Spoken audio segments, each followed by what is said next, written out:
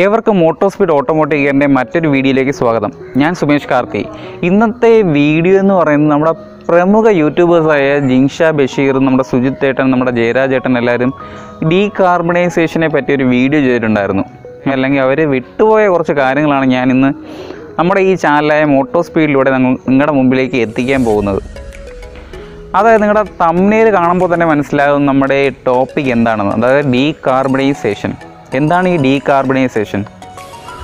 അപ്പോൾ പലരും പറയുന്നുണ്ട് ഈ ഡീകാർബണൈസേഷൻ ചെയ്ത് കഴിഞ്ഞാൽ പിക്കപ്പ് കൂടുമെന്ന്. അപ്പോൾ നമുക്ക് അതൊക്കെ സത്യമാണോ, അല്ലെങ്കിൽ എത്ര പെർസെൻറ്റേജ് വരെ അവർ പറയുന്നത് സത്യമാണ്, അല്ലെങ്കിൽ നമുക്ക് ആ ഒരു പെർഫോമൻസ് എത്ര പെർസെൻറ്റേജ് കിട്ടും എന്ന് നമുക്ക് ഈ വീഡിയോ കണ്ട് മനസ്സിലാക്കാം.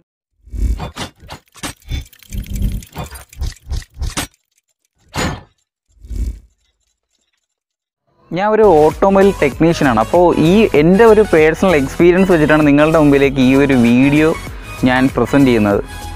അപ്പോൾ അല്ലാതെ ഞാൻ ആരെയും കുറ്റപ്പെടുത്താനോ വേണ്ടിയിട്ടൊന്നുമല്ല ഇങ്ങനൊരു വീഡിയോ ചെയ്യുന്നത്. എൻ്റെ ഒരു എക്സ്പീരിയൻസ് വെച്ചിട്ട് ഞാൻ ഒരുപാട് പ്രാവശ്യം ആലോചിച്ച് നോക്കി. എന്ന് വെച്ചാൽ ഈ ഒരു ഡീകാർബണൈസേഷൻ എന്ന ഈ പ്രോസസ്സ് ചെയ്ത് കഴിഞ്ഞാൽ നമ്മുടെ വാഹനത്തിന് 100% ആയിട്ട് നമ്മുടെ ഈ പ്രോബ്ലം സോൾവ് ആകുമോ എന്ന് ഞാൻ ഒരുപാട് ചിന്തിച്ചു. അങ്ങനെ എനിക്കിങ്ങനെ ഒരു വീഡിയോ ചെയ്യണമെന്ന് തോന്നി. അപ്പോൾ ഞാൻ പറഞ്ഞു തന്ന ടോപ്പിക് എന്ന് പറയുന്നത് ഈ ഡീകാർബണൈസേഷൻ ചെയ്താൽ മാത്രം നമ്മുടെ ഈ ഒരു പിക്കപ്പ്, അല്ലെങ്കിൽ നമ്മുടെ മൈലേജ് ഡ്രോപ്പ്, അല്ലെങ്കിൽ നമ്മുടെ ഒരു വലിവ് കുറവ് വാഹനങ്ങളിൽ മാറുമോ എന്നാണ്. ഒരിക്കലും ഈ ഒരു ഡീകാർബണൈസേഷൻ ചെയ്താൽ മാത്രം നമ്മുടെ വാഹനത്തിൽ ഈ കംപ്ലൈൻറ്റ് മാറില്ല എന്ന് ഞാൻ ഉറപ്പായും പറയാം. കാര്യം ഈ ഡീകാർബണൈസേഷൻ മെത്തേഡിലൂടെ ഒരു 20,000 അല്ലെങ്കിൽ 30,000 കിലോമീറ്റർ ഓടിയ വാഹനമാണെങ്കിൽ നിങ്ങൾക്ക് തീർച്ചയായും ഒരു 100% അല്ല, ഒരു 90% റിസൾട്ടെങ്കിലും കിട്ടും ഈ ഒരു പ്രോസസ്സിലൂടെ. കാര്യം അതിൽ ആ വാഹനത്തിൽ കാർബൺ ഡെപ്പോസിറ്റ് വളരെ കുറവായിരിക്കും. അപ്പോൾ അതുകൊണ്ട് തന്നെ നിങ്ങൾക്ക് മാക്സിമം റിസൾട്ട് കിട്ടുന്നതാണ്. പക്ഷേ ഒരു 70,000, 80,000, ഒരു 90,000 കിലോമീറ്റർ ഓടിയ വാഹനമാണ് നിങ്ങളുടെ എങ്കിൽ ഇതുവരെയും ഈ EGR അല്ലെങ്കിൽ ഇൻലെറ്റ് മാനിഫോൾഡ് ക്ലീൻ ചെയ്യാത്തൊരു വാഹനമാണെങ്കിൽ നിങ്ങൾ ഈ ഒരു ഡീകാർബണൈസേഷൻ മാത്രം ചെയ്തതുകൊണ്ട് ഒരു കാര്യവുമില്ല. കാരണം എന്തെന്നാൽ ഈ ഒരു നമ്മുടെ ഒരു ഡീസൽ വാഹനങ്ങളിൽ കാർബൺ ഡെപ്പോസിറ്റ് കൂടുതലാണ്. അത് നമ്മുടെ EGR അല്ലെങ്കിൽ ഇൻലെറ്റ് മാനിഫോൾഡിൽ വളരെയധികം കൂടുതലാണ്. ഇല്ല, നിങ്ങൾക്ക് സംശയമുണ്ടെങ്കിൽ ഒരു 70,000 അല്ലെങ്കിൽ 80,000 കിലോമീറ്റർ, അല്ലെങ്കിൽ ഇപ്പോൾ 1,00,000 കിലോമീറ്റർ ഓടിയ വാഹനമാണ് നിങ്ങളുടെ എങ്കിൽ നിങ്ങൾ ഈ ഒരു ഡീകാർബണൈസേഷൻ ചെയ്തതിന് ശേഷം EGR ഇളക്കുകയാണെങ്കിൽ നിങ്ങൾക്ക് തീർച്ചയായും അറിയാൻ സാധിക്കുന്നതാണ് നിങ്ങളുടെ അതിൽ ആ EGR അല്ലെങ്കിൽ ഇൻലെറ്റ് മാനിഫോൾഡിലുള്ള കാർബൺ ഡെപ്പോസിറ്റ് എത്രയധികം വളരെ കൂടുതലാണെന്ന്. അപ്പോൾ നിങ്ങൾക്ക് കുറച്ച് കിലോമീറ്റർ ഓടിയതിനു ശേഷം ഇങ്ങനെ ഒരു കംപ്ലൈൻറ്റ് വീണ്ടും അനുഭവപ്പെടുന്നതാണ്. 30,000 കിലോമീറ്റർ ഓടിയ വാഹനത്തിൻ്റെ കാർബൺ ഡെപ്പോസിറ്റ് വളരെ കുറവായിരിക്കും ഒരു 1,00,000 അല്ലെങ്കിൽ 70,000 കിലോമീറ്റർ ഓടിയ വാഹനത്തേക്കാൾ.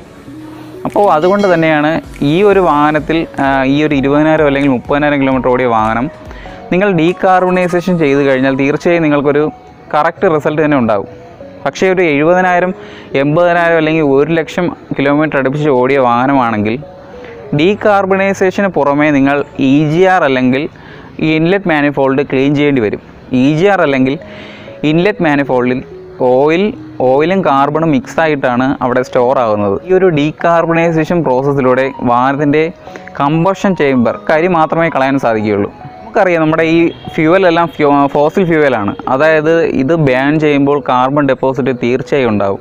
അപ്പോൾ ഈ ഒരു പെട്രോൾ വാഹനത്തേക്കാൾ ഡീസൽ വാഹനത്തിൽ കാർബൺ ഡെപ്പോസിറ്റ് കൂടുതലാണെന്ന് നമുക്ക് മനസ്സിലാവും.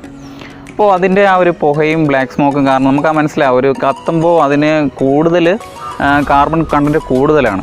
അപ്പോൾ അതുകൊണ്ട് തന്നെ ഈ ഡീസൽ വാഹനങ്ങളിലാണ് പൊതുവേ എളുപ്പം ഈ കരികേറി അടയുന്നതും അല്ലെങ്കിൽ കാർബൺ ഡെപ്പോസിറ്റ് എഞ്ചിൻ്റെ ഉള്ളിൽ വരാൻ സാധ്യത കൂടുതലുള്ളത്. അപ്പോൾ അതുകൊണ്ട് തന്നെ മാക്സിമം ഡീസൽ വണ്ടികളിലാണ് നമ്മൾ ഈ ഒരു ഡീകാർബണൈസേഷൻ അല്ലെങ്കിൽ നമ്മൾ ഈ EGR ക്ലീനിങ് ചെയ്യേണ്ടത്. അതുകൊണ്ട് തന്നെ നിങ്ങൾ തീർച്ചയായും ഈ ഒരു ഡീകാർബണൈസേഷൻ ചെയ്യുന്നതിന് മുമ്പോ അല്ലെങ്കിൽ ഡീകാർബണൈസേഷൻ ചെയ്തതിന് ശേഷമോ EGR അല്ലെങ്കിൽ ഇൻ്റർകൂളർ അല്ലെങ്കിൽ നമ്മുടെ ഇൻലെറ്റ് മാനിഫോൾഡ് ക്ലീൻ ചെയ്യേണ്ടതാണ്. ഏകദേശം ഇൻ്റർകൂളർ ക്ലീൻ ചെയ്യുമ്പോൾ ഒരു 100 ml അല്ലെങ്കിൽ 150 ml ഓയിലെങ്കിലും അതിനകത്ത് കാണും. ഏകദേശം ഒരു നല്ല ഒരു 70,000 അല്ലെങ്കിൽ 80,000 കിലോമീറ്റർ ഓടിയ വാഹനമാണെങ്കിൽ തീർച്ചയായും ഒരു 50 ml എങ്കിലും ഒരു ഓയിൽ കണ്ടൻറ്റ് കാണും. അപ്പോൾ അതുകൊണ്ട് തന്നെ നിങ്ങൾ തീർച്ചയായും ഈ ഒരു ഡീകാർബണൈസേഷൻ ചെയ്യുന്നതിന് മുമ്പ് ഈ ഒരു ഇൻ്റർകൂളർ തീർച്ചയായും ക്ലീൻ ചെയ്യുക. അതുപോലെ തന്നെ EGRും അതിൻ്റെ ഇൻലെറ്റ് മാനിഫോൾഡും ക്ലീൻ ചെയ്യാൻ ശ്രമിക്കുക. കുറച്ച് നാളത്തേക്കെങ്കിലും ഈ ഒരു പ്രോബ്ലം ഇല്ലാതിരിക്കുകയുള്ളൂ. നമ്മുടെ EGR വാൾവിൻ്റെ ഫംഗ്ഷൻ എന്ന് വെച്ചാൽ എക്സോസ്റ്റ് ഗ്യാസ് റീസർക്കുലേഷനാണ്. അതായത് നമ്മുടെ എൻജിൻ ബേണായി പോകുന്ന ഗ്യാസിലുള്ള NOx-ൻ്റെ അളവ് കുറയ്ക്കാൻ വേണ്ടിയിട്ടാണ് ഈ ഒരു EGR നമ്മുടെ വാനിലുള്ളത്. അപ്പോൾ ഈ EGR-ലാണെങ്കിൽ നമ്മുടെ എക്സോസ്റ്റ് ചെയ്യുന്ന ഗ്യാസ് ആണെങ്കിൽ ഒന്നും കൂടെ റീസർക്കുലേഷൻ ചെയ്യും. അപ്പോൾ അതിലൊരു കാർബൺ കണ്ടൻറ്റ് കാണും. ഈ കാർബൺ ഡെപ്പോസിറ്റ് നമ്മുടെ EGR അല്ലെങ്കിൽ ഇൻലെറ്റ് മാനിഫോൾഡിൽ കാണും. അതുവഴി ഈ ഒരു പുക തിരിച്ച് നമ്മുടെ എൻജിൻ സിലിണ്ടറിലേക്ക് വരുന്നതുകൊണ്ട് അതിൽ തീർച്ചയായും ഒരു കാർബൺ ഡെപ്പോസിറ്റ് കാണും. ഇതിൻ്റെ അളവ് കൂടുമ്പോഴാണ് നമ്മുടെ EGR വാൾവ് ബ്ലോക്ക് ആകുന്നത്, അല്ലെങ്കിൽ അത് സ്റ്റക്ക് ആകുന്നത്, അല്ലെങ്കിൽ നമ്മുടെ ഇൻലെറ്റ് മാനിഫോൾഡിൽ കരി കയറുമ്പോൾ അത് നമുക്കൊരു പിക്കപ്പ് പ്രോബ്ലം അല്ലെങ്കിൽ പവർ ലോസ്, അല്ലെങ്കിൽ നമ്മുടെ വാഹനത്തിന് ബ്ലാക്ക് സ്മോക്ക് ഉണ്ടാകുന്നത്. നമ്മുടെ വാഹനത്തിൽ ഈ പവർ ലോസ് അല്ലെങ്കിൽ പിക്കപ്പ് ലോസ് അല്ലെങ്കിൽ ബ്ലാക്ക് സ്മോക്ക് വരുന്നതിൻ്റെ കാരണം എന്ന് പറയുമ്പോൾ നമ്മുടെ ഇൻ്റർകൂളറിലുള്ള ഓയിലിൻ്റെ എമൗണ്ടും നമ്മുടെ EGR-ലുള്ള കാർബൺ ഡെപ്പോസിറ്റ് അല്ലെങ്കിൽ ഇൻലെറ്റ് മാനിഫോൾഡിലുള്ള കാർബൺ ഡെപ്പോസിറ്റ് കൊണ്ടാണ് ഇങ്ങനൊരു കംപ്ലയിൻറ്റ് വരുന്നത്. അല്ലെങ്കിൽ കറക്റ്റ് EGR-ൻ്റെ വാൾവ് കറക്റ്റ് വർക്ക് ചെയ്യാത്തതുകൊണ്ട് ഇങ്ങനെ കംപ്ലയിൻറ്റ് വരാം. അപ്പോൾ അതുകൊണ്ട് തന്നെ ഈ ഒരു ഡീകാർബണൈസേഷൻ ചെയ്താൽ മാത്രം നിങ്ങളുടെ ഈ ഒരു കംപ്ലയിൻറ്റ് പൂർണ്ണമായി മാറുമെന്ന് ആരും പറയുന്നില്ല. ഒരു നല്ലൊരു ടെക്നീഷ്യനാണ് നിങ്ങളുടെ വാഹനം ഡീകാർബണൈസേഷൻ ചെയ്യുന്നതെങ്കിൽ തീർച്ചയായും അദ്ദേഹം പറയും, നിങ്ങൾ 80,000 കിലോമീറ്റർ ഓടിയ വാഹനമാണെങ്കിൽ ഡീകാർബണൈസ് ചെയ്യാൻ പറയും. ഇത് EGR അല്ലെങ്കിൽ അതിൻ്റെ ഇൻലെറ്റ് മാനിഫോൾഡ് ഇൻ്റർകൂളർ ക്ലീൻ ചെയ്യണമെന്ന് തീർച്ചയായും പറയും. അതുകൊണ്ട് തന്നെ നിങ്ങൾ ഈ ഒരു പ്രോസസ്സും കൂടെ ചെയ്താൽ മാത്രമേ നിങ്ങൾക്ക് ഒരു 100% നിങ്ങൾക്ക് ഈ ഒരു കംപ്ലയിൻറ്റ് മാറുകയുള്ളൂ. നിങ്ങൾക്ക് ഈ വീഡിയോ ഇഷ്ടമായി തീർച്ചയായും ലൈക്ക് ചെയ്യുക. നിങ്ങളുടെ അഭിപ്രായങ്ങൾ ഇപ്പോൾ നെഗറ്റീവായാലും പോസിറ്റീവായാലും ഈ വീഡിയോയെക്കുറിച്ച് നിങ്ങൾ തീർച്ചയായും കമൻറ്റ് ചെയ്യുക. പിന്നെ അതുകൂടാതെ നിങ്ങൾക്ക് ഈ വീഡിയോ ഉപകാരപ്പെട്ടുവെങ്കിൽ തീർച്ചയായും ഷെയർ ചെയ്യുക.